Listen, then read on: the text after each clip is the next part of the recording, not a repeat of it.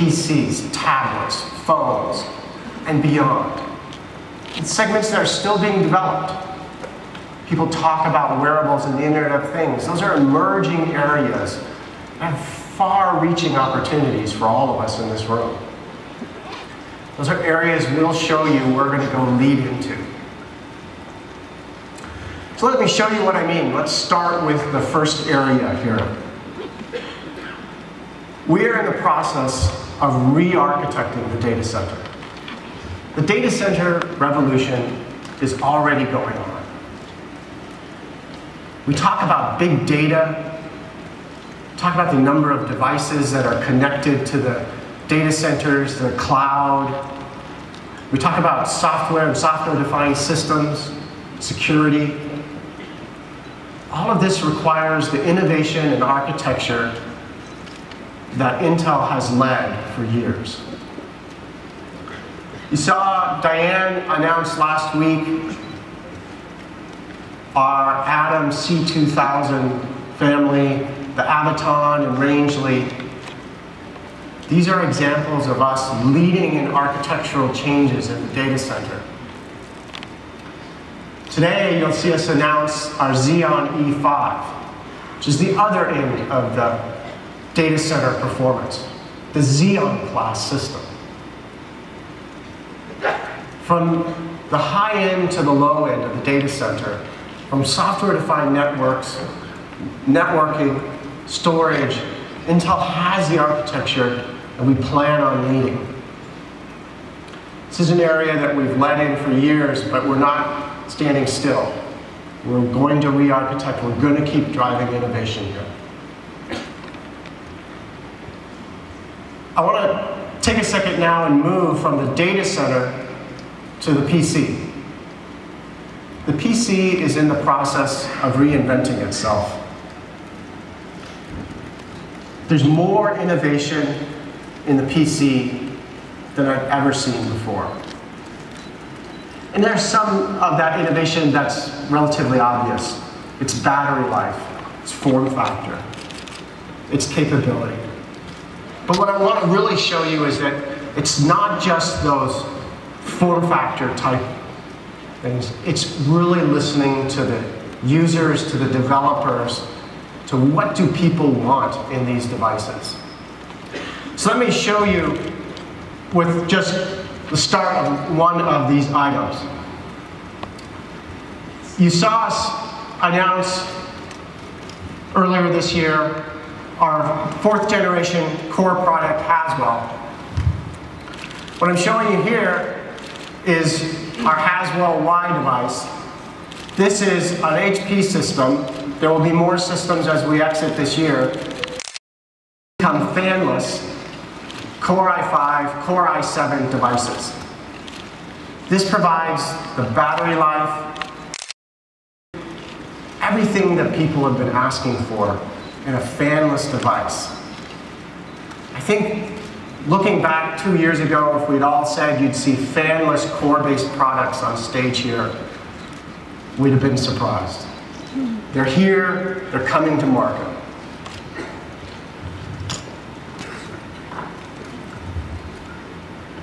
The next thing I want to talk about is silicon. I've got to talk about silicon. Can't have an Intel presentation without talking about Moore's Law a little bit here. I'm here to introduce the first 14 nanometer PC. This is a Broadwell-based system. It is fully in development of 14 nanometers. I'm here to show you working system. Prove it, I'll go into cut the rope and play the game. But this is it, folks. 14 nanometers is here. It's working, and we'll be shipping by the end of this year.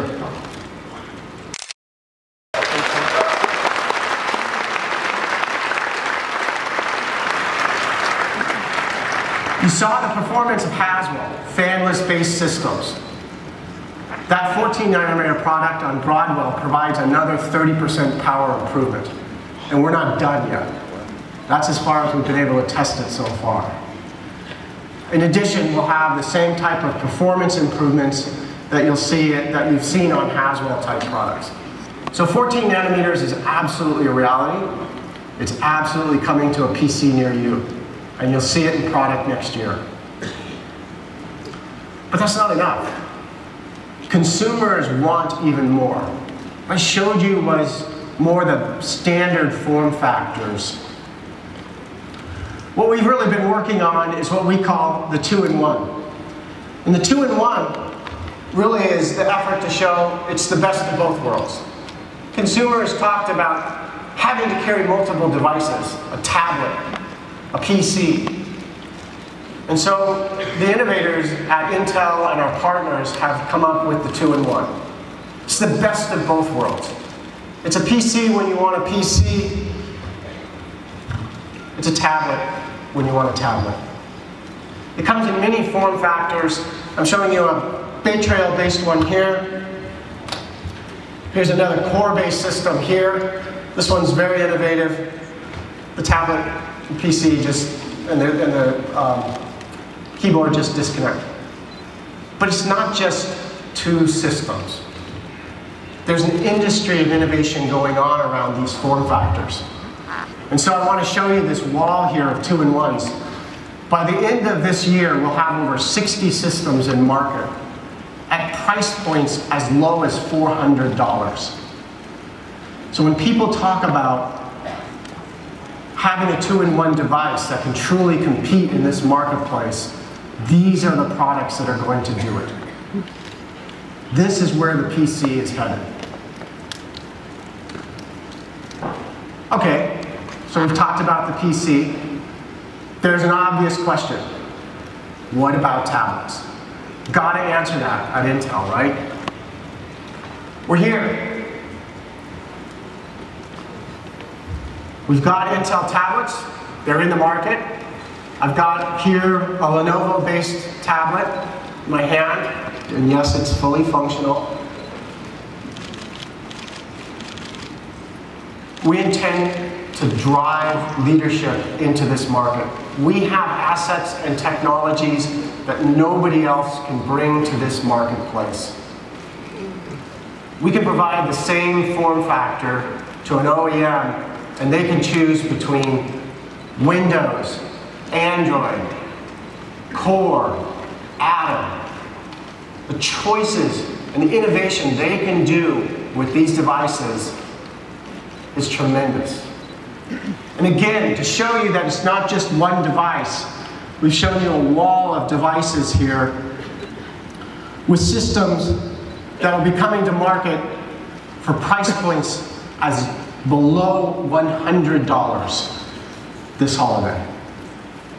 Yes, that's below $100 system price point for holiday with Intel.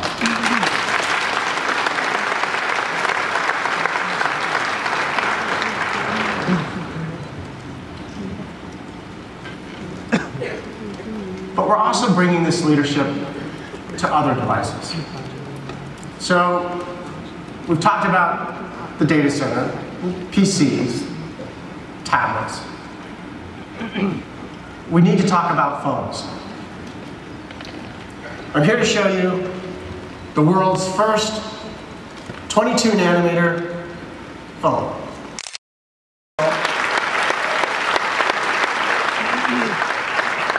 22 nanometer performance gain with even longer battery life. But wait, we've also got LTE. One of the things that's been holding Intel back from this portion of the industry has been our lack of LTE. This phone is working on LTE right now with Intel Silicon. We are shipping data LTE today with voice 3G. By the end of the year, for products next year, we'll be shipping true data LTE and voice LTE in our phones. We are here.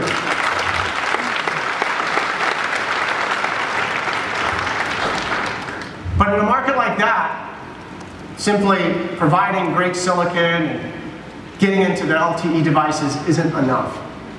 You have to keep innovating. So, let's talk about LTE Advanced. Consumers want data. What they want is faster data. They want to be able to get data to their devices at a much, much faster rate. What I'm showing you here is on the right-hand side is the data rate to that phone. It's running about 35 megabits per second. Our team in San Diego has been working on carrier aggregation.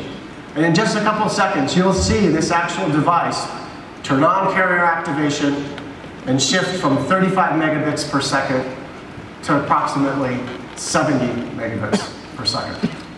We know that we can continue this and get upwards of over 150 megabits per second. Hopefully it'll switch here pretty soon.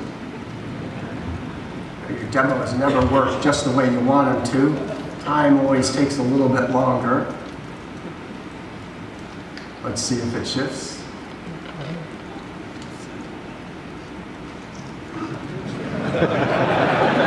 Something shifted.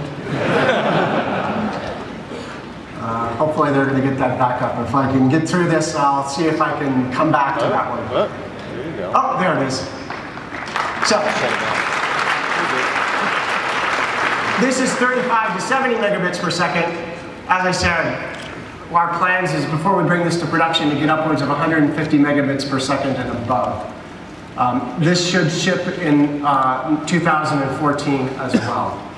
So from a phone perspective, 22 nanometer leading silicon, LTE, here already on data with 3G voice, here at the end of the year with LTE data and voice, and as I said, carrier aggregation next year, and it truly does work. So those are the areas that we kind of know today. Phones, tablets, PCs.